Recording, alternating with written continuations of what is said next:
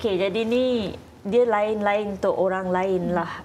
So different people will have different measurements of their own success.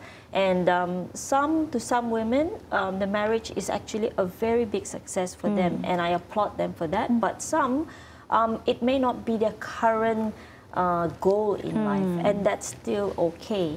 But unfortunately, the society is still at this point where, you know, once you've graduated or once you're a bit more stable, oh, how come you're not married yet? You're being too picky, you know, like maybe you should be less busy with your business, your job, and look for someone, you know, come on, you know, don't, you know, be too picky. So to me, that's a bit intrusive because my goal in life right now, perhaps, is to build my business.